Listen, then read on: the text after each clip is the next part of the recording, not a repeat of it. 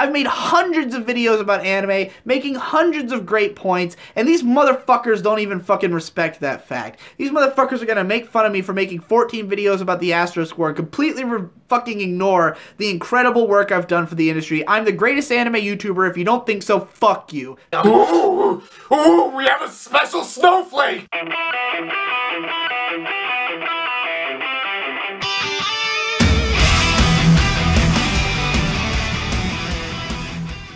Hey there, nerds and nerdettes.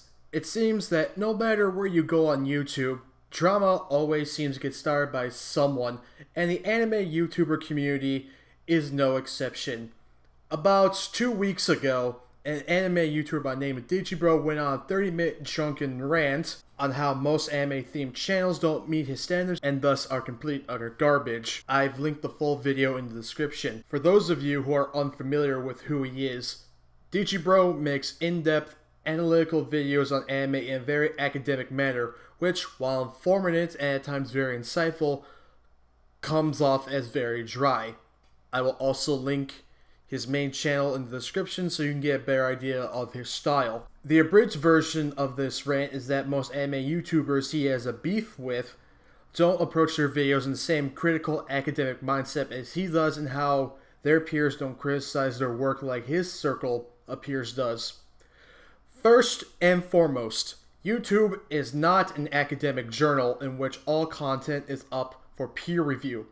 While I do believe that nothing is above criticism, no one is obliged to have their work reviewed by others on this platform.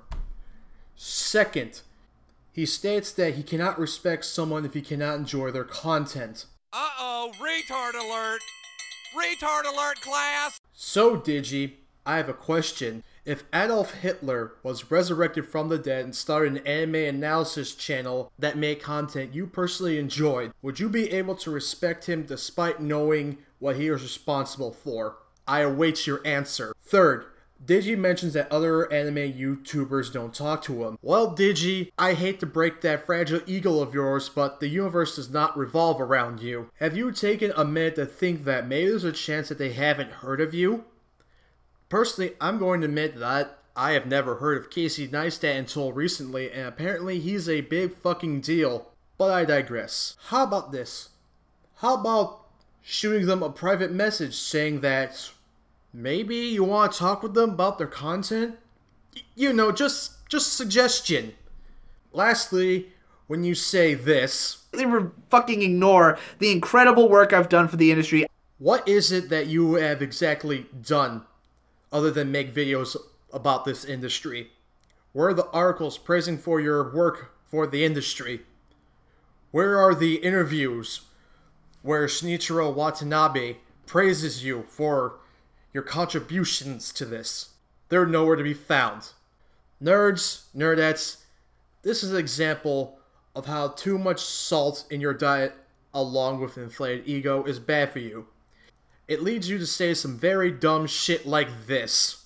Everyone else sucks. Everyone else sucks fucking dick. Everyone else blows ass. If you weren't listed, you probably suck. Way to be a pretentious hipster fuck. Digi, look, I get that you're passionate about your work, but you got to take 5 steps back and realize that YouTubers out there don't cater specifically to you. The sooner you understand that, the better. I was not put on God's good green earth to please and entertain you. If you have a problem with this, feel free to tweet at me. Twitter link in the description so we can talk about this like adults. Or is His Royal Majesty too good to converse with the peasantry? Now if you'll excuse me, I have to get back to writing my 1-year anniversary script. Until next time, nerds and nerdettes, stay nerdy. I just wanna let you know, you're a stupid fucking cunt. Go ahead and run your mouth, pussy, I don't give a fuck. You're a stupid piece of shit, you're a stupid fucking bitch. Get the fuck up off my dick, get the fuck up off my dick. Like